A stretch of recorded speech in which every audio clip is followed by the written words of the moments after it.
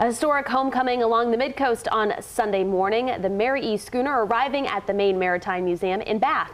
The vessel, built in Bath in 1906 and later restored there as well, is believed to be the state's oldest wooden schooner still on the water. Officials say bringing the Mary E. home is the perfect way to honor the state's boat-building heritage. The opportunity to bring her back here where she can be an icon for the museum, an ambassador for the city of Bath, and preserving this really important piece of Maine history is special. Do you have it?